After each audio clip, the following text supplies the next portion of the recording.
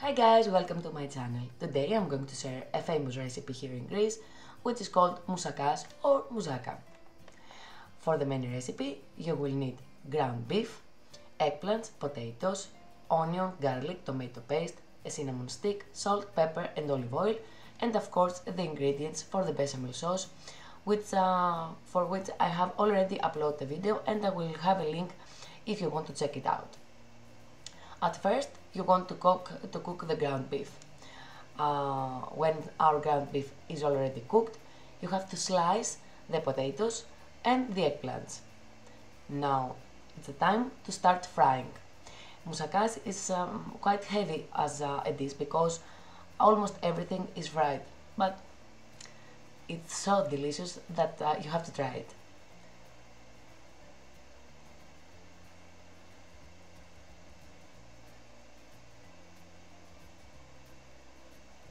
Now that you have fried your potato slices, now it's time to cook the eggplant slices. After we're done with the frying, it's time to assemble our dish. At first, place the potatoes to the bottom of the baking dish.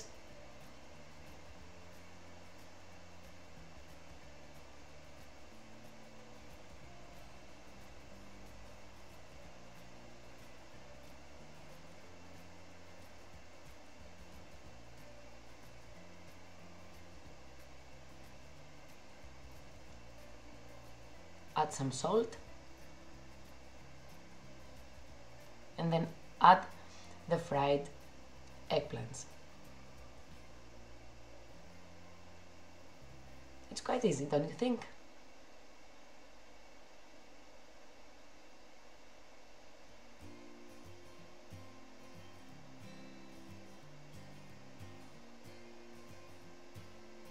Now add some salt again and add the ground beef.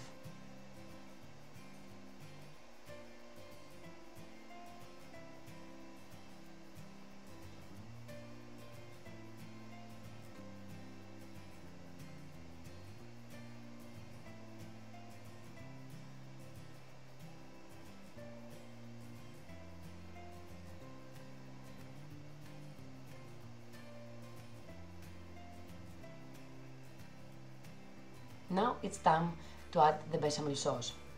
As you can see, at this time my bechamel sauce is quite thick because I have already made it before I cook the ground beef or fried the potatoes and the eggplants.